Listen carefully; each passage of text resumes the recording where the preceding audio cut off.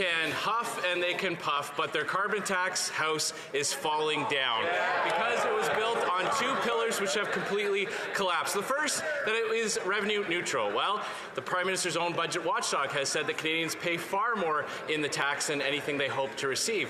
The second is that it would allow the government to hit their own emissions targets. Well, the Liberal-appointed Environment Commissioner confirmed this week that they have no hope of hitting their targets even with the carbon tax. So after 8 years of failure, will the Prime Minister put his ego aside, admit he has a tax plan, not an environmental plan?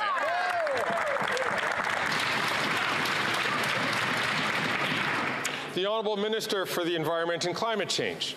Mr. Speaker, we're getting there. We're 85.